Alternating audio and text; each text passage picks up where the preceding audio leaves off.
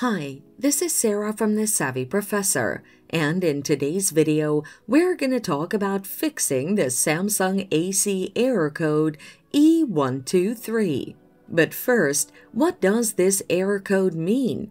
The Samsung AC error code E123 indicates a problem with the EVA sensor in the indoor section of the conditioner.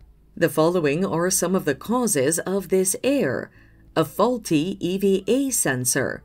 Now, let's look at the best solutions to apply to fix the error. Checking the sensor connection to the print circuit board or PCB. Power off the air conditioner and unplug the power cable from the electrical outlet. Gently unscrew the cover to access the PCB circuitry. Ensure that the indoor heat exchanger sensor connects firmly to the PCB. Reassemble the cover and power on the unit. Checking the sensor's resistance. If the problem remains, try this after removing the unit cover. Detach the temperature sensor from the PCB and measure the sensor's resistance using a multimeter. If the value is not about 10 kilo ohms at room temperature, replace the sensor with a new unit.